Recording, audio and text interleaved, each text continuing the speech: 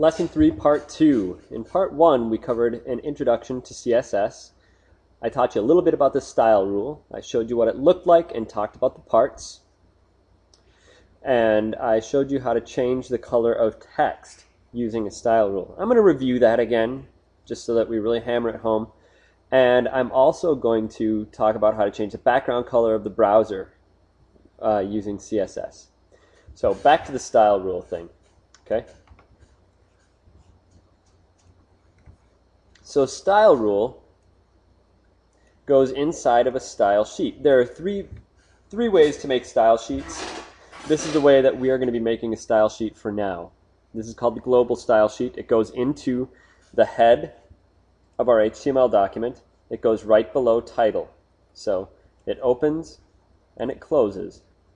Inside of the opening tag of the style sheet, we need to have this type attribute. It will say type equals text/CSS. Okay?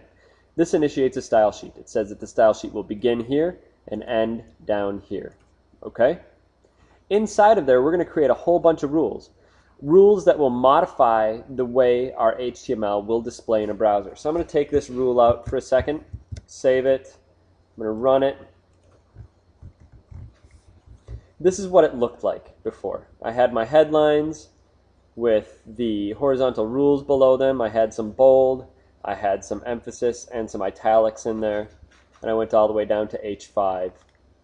Did this in lesson 1 and 2. Okay? Now, I'm going to put back that style rule again. Okay? So, for a style rule, the parts are selector.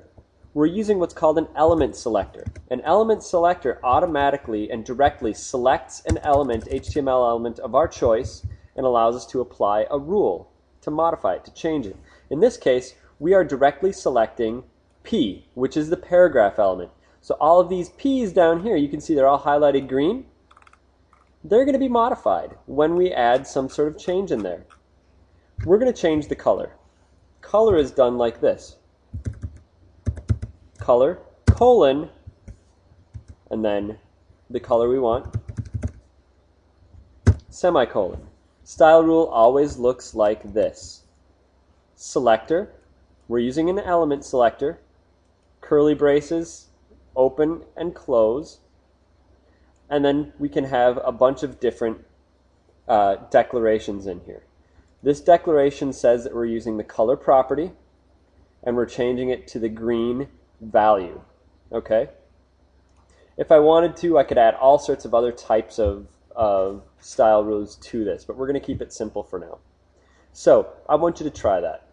Do a P selector and make one declaration, color green.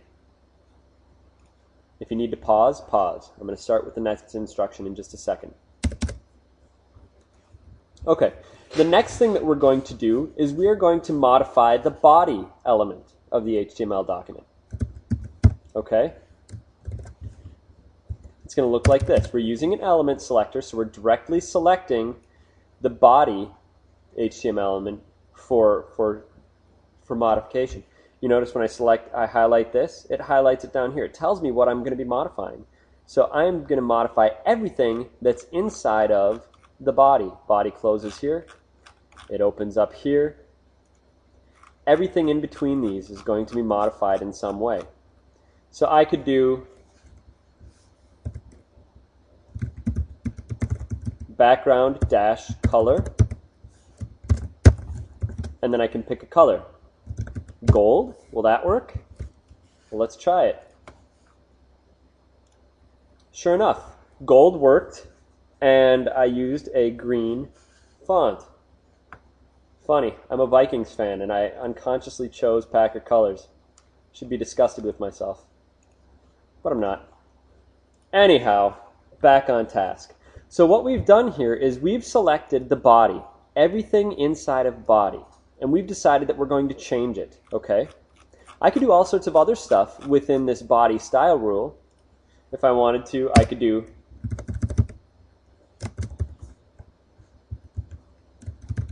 color red, save it, see what happens.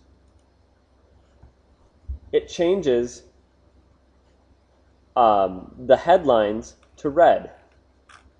Okay? Now, it didn't change the paragraphs, and we're going to get into that later. This has something to do with different levels of selection. Okay? And I'm not going to talk about that right now. That has to do with the cascading part of the idea behind cascading style sheets. So body and paragraph have both been modified. Clear? Okay, that's the end of this part of this lesson.